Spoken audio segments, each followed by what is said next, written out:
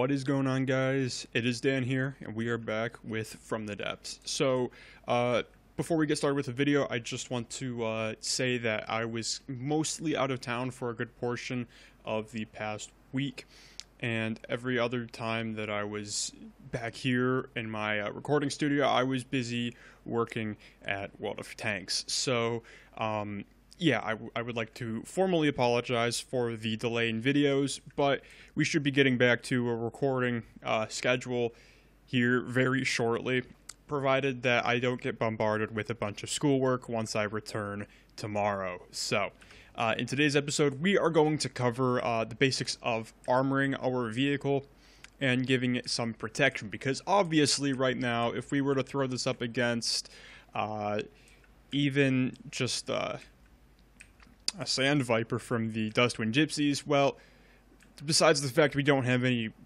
weapons, we don't have any armor either, and quite frankly, our AI is just sitting right there.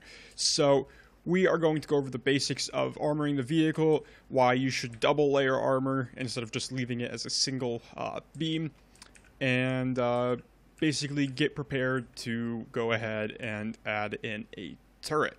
So, first things first, we're going to go to build mode, put on our mirrored mode. So, to understand how From the Depths does armor ratings, basically, if we can just look at it like right here, if we were to shoot a tank shell, okay, we just shoot an armor-piercing shell at this part of the armor, where we have two beams thick. Typically speaking, a metal beam has a health value of 1680 and an armor value of 10. Now what happens is this beam right here provides additional armor to this one, meaning this beam here in the front is going to be harder to destroy than if we were just to have a single beam. So the best way to make your vehicles as tough as possible is to have as much armor with very little gaps. So the more compact your vehicle, odds are the stronger it's going to be. And that's part of the reason why my first vehicle designs for the campaign were so small, was because they were designed to occupy as much space as possible, well, occupy as much volume as possible in a small space. So we're not really going for that this time around. We're building much bigger and just using more heavy armor. But for the purposes of this, we're going to just kind of build it larger so we have more space to fit things in. So we're going to put back on mirrored mode, and we're just going to add some metal beams because, well, they're lighter than heavy armor and they get the job done, so it's good. And we're just going to make sure that we've got an ample amount of protection from the front, especially considering our engine is right there. Siri just tried to do something for me. I don't know why. That's fun. And we're just gonna run some armor here to the back. You know, we're gonna go for the overlap. So obviously, for any tank, the armor is probably some of the most important components because, well, if you think about it, what point is there in having a vehicle that can't take hits? We are designing a vehicle that is meant to be up front and basically, for the purposes of this tutorial, unkillable. Now, you do have your SPGs and all that other fun stuff that are not really designed to be up front, mostly because they forego armor for guns, like a better gun. But for the purposes of this, again, we're going to go for something that we would want up in the front. So what I'm currently doing is making sure that we have ample armor along the sides. I typically do side skirts for the tracks just because, well, they're our tracks. If they're gone, we're not really moving anywhere. So it's usually a pretty good idea to make sure that they are protected. So we've kind of got a basic hull design going on here. It's nothing like crazy, but it'll get the job done, definitely. Now, you could just make it a single box, and more often than not, that provides much more protection. However, that isn't very, aesthetically pleasing. So we are going to go for a vehicle that maybe foregoes some of the extra armor for just looking appealing, because otherwise, well, it just won't look right. So, do we want to do that? No, I don't think we want to do that. Also, what I typically do now, this isn't something that you really have to do yourself. I try to stagger the armor so that way the longest diagonal beams go on the top, and then with each descending layer, they get more and more extreme. So here we have our our 1 meter slope down. Here we have our 2 meter slope down, and then up here we have like our 3 meter slope down, which we will hopefully get to shortly.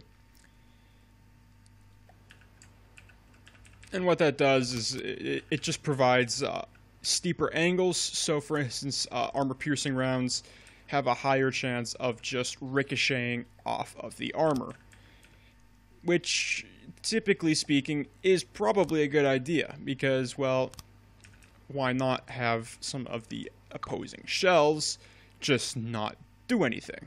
I mean, that's kind of a good thing. So we're gonna hopefully be able to accomplish some of that with our armor design. So we're gonna go ahead and grab these, and I feel like this might actually be tall enough, because typically speaking, I don't like to make very tall tanks. They don't look very nice to me, so I prefer to avoid designing them as much as possible. Also, one thing you want to pay attention to is wherever possible, like for instance, here we had a 5 meter gap. Now you could just put down a 4 meter beam and then just 1 extra metal block, but that provides less protection than a 2 meter beam and a 3 meter beam, because each of these have higher health values. So it's just little things like that that help tank designs just a little bit more. So you want to employ those wherever possible. Now, I'm not saying that it's 100% necessary, because it's not really. But if you can, you probably should. So basically, all around, we have 3 meter to, in the front, probably about 5-6 meters of armor. So this, effectively from the front, is going to be a very, very difficult vehicle to get through. Now, the issue is if we look at our V menu, our mass is now 354. I don't remember what it was previously, but I do know for a fact that right now it is significantly higher than what it used to be.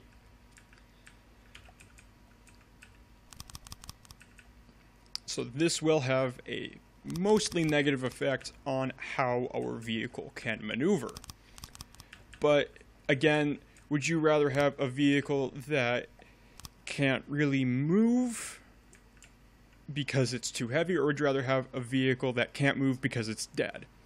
That's kind of my design principle whenever I'm going to building tanks.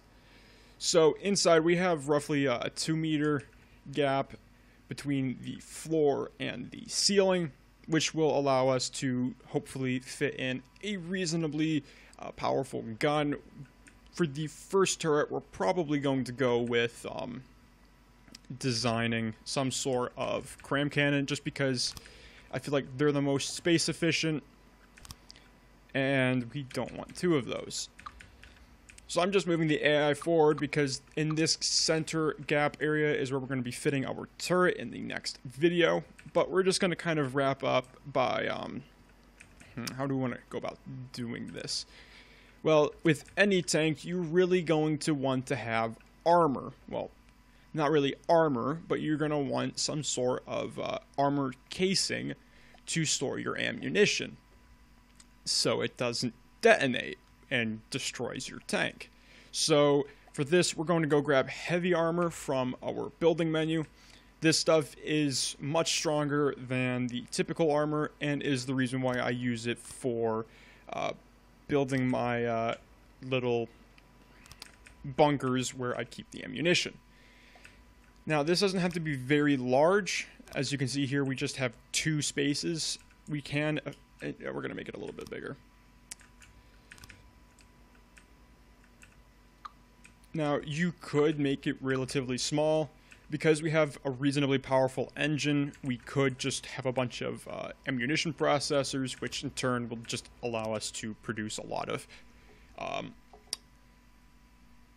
ammunition very quickly. But we're just going to go with the simple approach and just have some extra ammunition.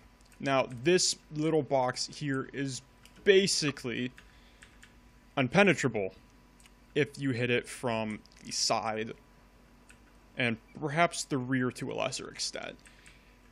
From the roof, that's a different question. One of the issues that I've run into with tank designs is that the roof of the vehicle tends to be the weakest part. Now, you can get around this with just making the tank taller, but then you run into the issue that you have to sacrifice your length and your width for the height, because again, we have a 2,000 meters cubed volume limit. So it's kind of like deciding which would you rather have, more space inside the vehicle to build with or extra roof armor. And I typically go with the extra building space, just because if I wanted to up armor from the inside, it just would make more sense that way. So this is probably a pretty good place to stop. This isn't exactly the longest episode, but it should get the job done. It should explain how the armor systems work in the game and how you can go about effectively doing it. And just to show, we're going to go ahead and go to the front of the vehicle, so like right around there, and we're going to grab one of the vehicles I've been working on. What one do we want? I guess we could use the Jaeger because it's meant to be armor piercing. This could be a bad example because it might punch right through it. We're going to find out. Do I have control of the gun from in here? I don't think I do. That and the Jaeger is completely facing. Oh wait, no, the Jaeger is facing the right way. Alright, we're going to do it this way. We're going to hop in here. We're going to go over to the Jaeger and we're going to control it. Hopefully from the front or something.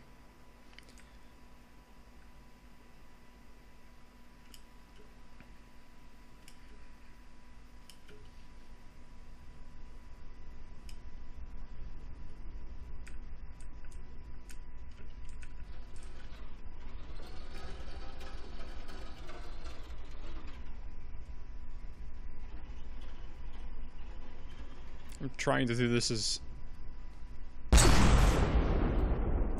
Alright, so there's a direct hit.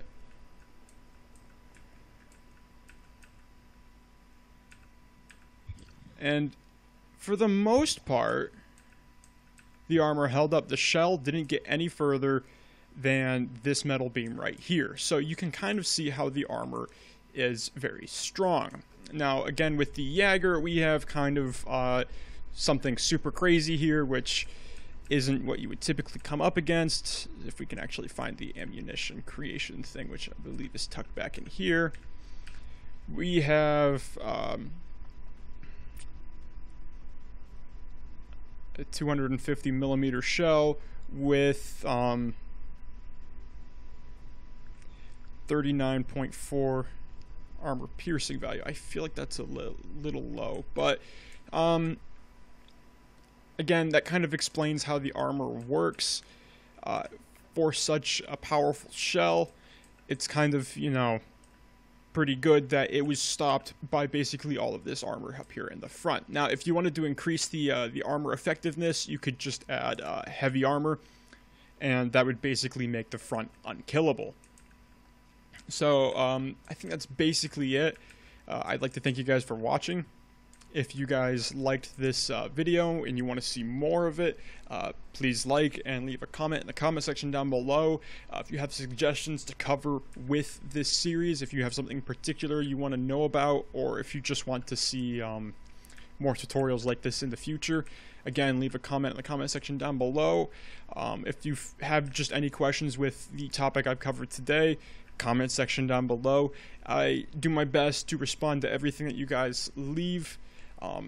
So with that, I'd like to thank you guys for watching. Take care.